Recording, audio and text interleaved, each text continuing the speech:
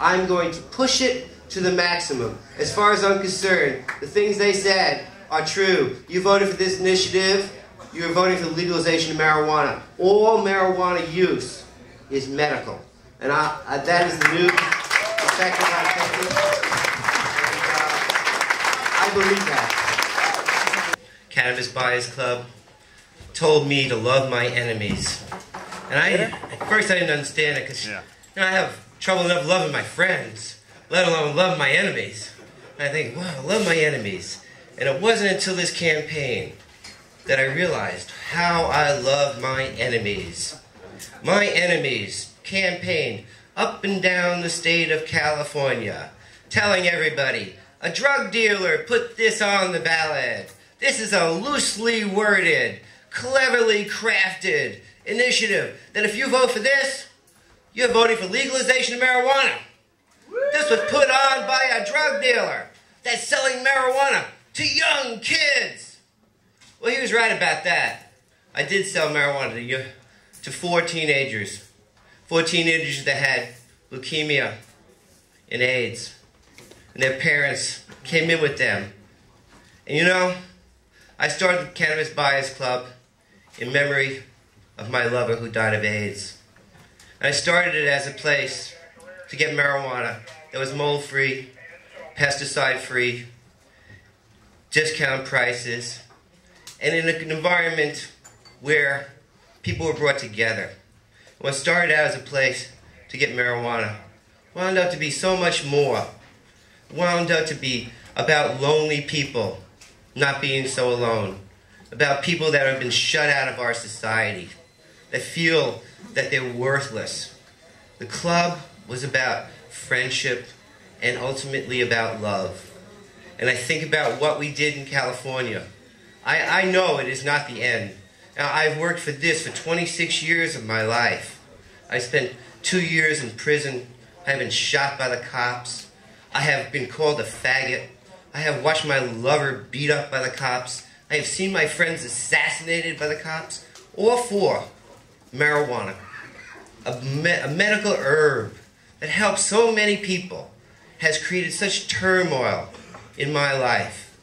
And I have waited 26 years for this moment. And I thought somehow it would be the end. But I realize now it is just the beginning. That we have so much work ahead of us. That Tibetans have a saying that is a 1,000-mile journey starts with the first step. And I realized that we have really just taken the first step. And all the things that I want in my life, the end of homelessness, the end of hunger, the end of despair, the end of greed and capitalism, materialism, all those things I want are not going to happen in my lifetime. That I know that I've taken the first step and that there will be thousands more steps ahead of me. But I will not be there. But I am passing on the torch. I have helped take that first step. It has nearly cost me my life. But it has given me my life meaning. And I like to pass that on. And it wasn't just about marijuana. It was about loneliness. It was about all the things that really matter in our lives. It was about being friends with each other. And you know, I come to Holland and it feels so good. It feels so free here. You know, but it also, marijuana doesn't feel that special. You know, I go into these cafes and there's 7 people and they're just sitting around. It doesn't feel as special as we have in America. And you know what I'm looking for? That specialness. And it's not just a product. That it is something else. It is a mental frame of mind that makes you question who you are and where you're going. That's what happens in America. I think it's great that we can walk into a cafe, but I think in the end we don't want commercialization. We don't need another product. What we need is a medicine that has been brought back from the centuries to help us cope with the future and now. And you know, what we did in California has, you know, kind of made me a media star. But I have never failed you. I will never embarrass you. At the same time, I have not asked for this, that I did not choose this, that somehow I have been chosen by some kind of higher being for this role. And I do know I'm not the most perfect person, that I have tried to rise to the occasion, that inwardly I'm a very shy man. And it takes a lot of courage to just get here and be here with you. But I can tell you one thing, that it has been an honor. It has been an honor for me to serve you, to help you take that 1,000-mile journey, that first step. And it has cost me a lot of pain in my life. But you know, whenever I think about the marijuana movement, I think about the civil rights movement in America. I think about a woman named Rosa Parks who refused to get to the back of the bus. I think about people that had to cross a bridge in Montgomery, Alabama, and how they were bitten by dogs and beaten by Jim Crow. And I think about these people, how much they had to suffer. And I think about our own movement. I think about my pain and being shot. And I think about 10 million arrests. And I think our time is now, that we have suffered enough, and that we as a people, as a people, are the continuation of the civil rights era. And that we, like them, are not going to get back to the back of the bus anymore. I thank you very much.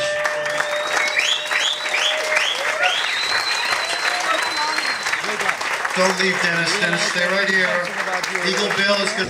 Correct me if I'm wrong, but I understand it's still scheduled on the federal. Yeah, on the federal. Dennis, can you repeat the question before you answer? Well, he wanted to really know what the effect of 215 is going to have on the state of California.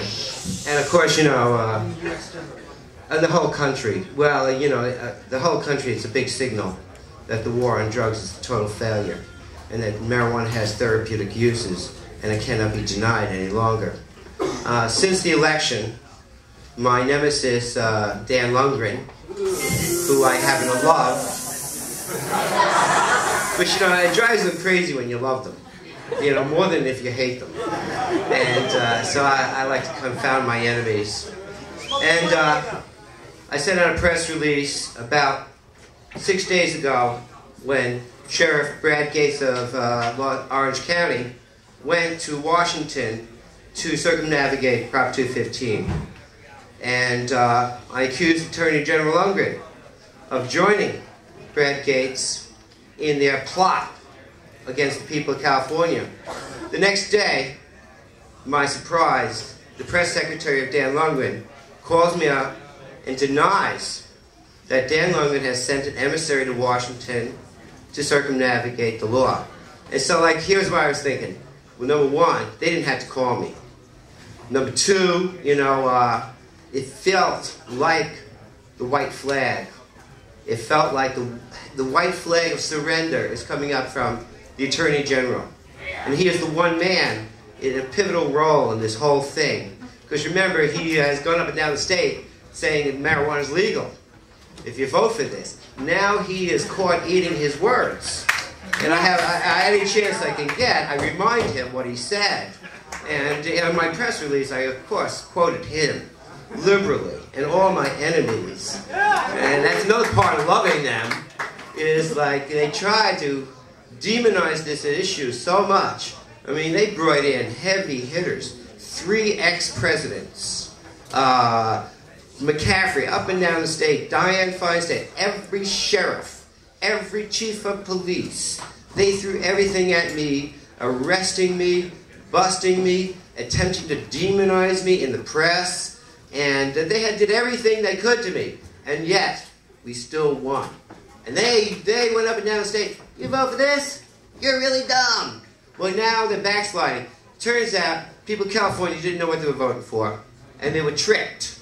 In other words, the people that voted for it are stupid, and the people that vote against it are smart. But we're going to make them eat that too.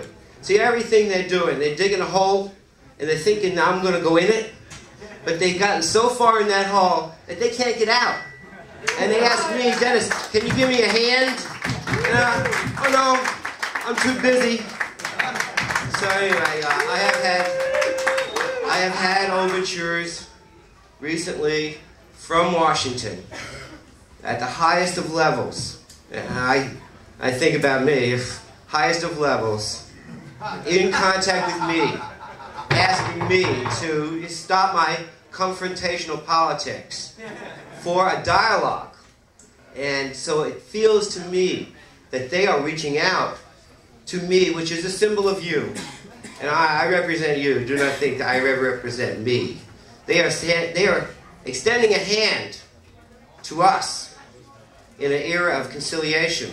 And I have withdrawn all my attacks against them, and I am toning down the rhetoric of the campaign. But I am not going to let them rob what we want in California. I'm going to push it to the maximum. As far as I'm concerned, the things they said are true. You voted for this initiative, you are voting for the legalization of marijuana. All marijuana use is medical. And that is the new perspective I'm taking. I believe that.